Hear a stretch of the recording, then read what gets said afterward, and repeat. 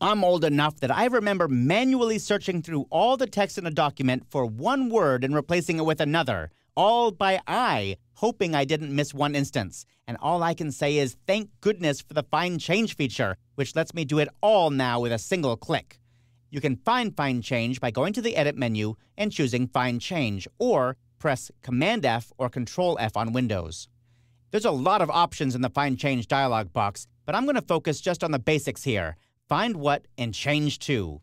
Let's say I want to search for the word Egypt. All I have to do is type Egypt here.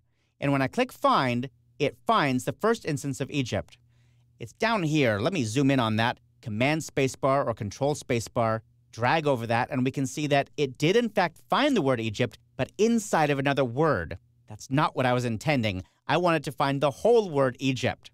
But fortunately, InDesign lets me change the scope of what it's searching for, and it's all based on these little buttons down here. And I have to be honest with you, I almost never remember what those buttons do. There's just too many of them. So I move the cursor on top of them until I see the little tooltip.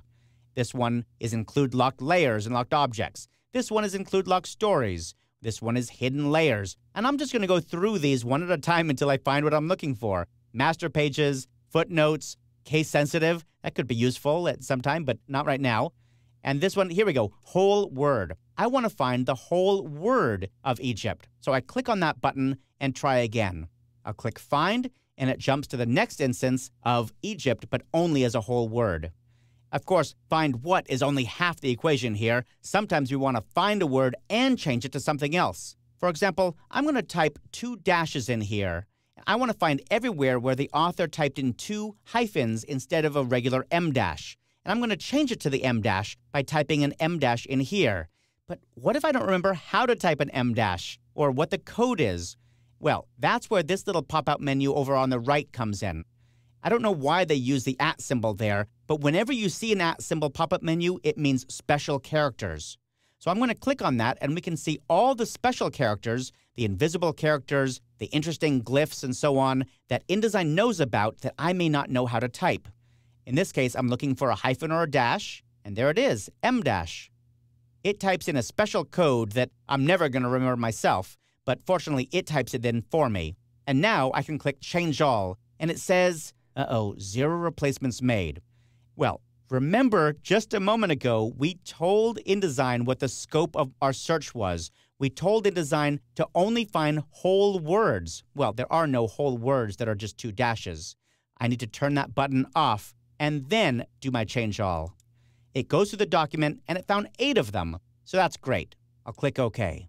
Here's another thing I use Find Change all the time for. Find all the instances where somebody typed 2 or more spaces and replace it with a single space. I could do that myself, but sometimes people use weird spaces. You know, Adobe InDesign has all kinds of strange spaces like thin spaces and quarter spaces and so on. What if I want to find all of those? Well, fortunately, InDesign comes with a bunch of built-in queries, these Find Change queries, and they all live up here in the Query pop-up menu. And we can look at the ones that InDesign ships with by clicking on that pop-up menu. There's a whole bunch of cool ones in here. I'm going to use multiple space to single space. It types all the weird codes for all the different spaces that it's going to look for, so I don't have to remember any of that.